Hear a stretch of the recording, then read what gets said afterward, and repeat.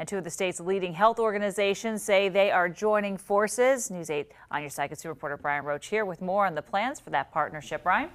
Highmark and Penn State Health say they're getting together for what is being called a $1 billion strategic partnership.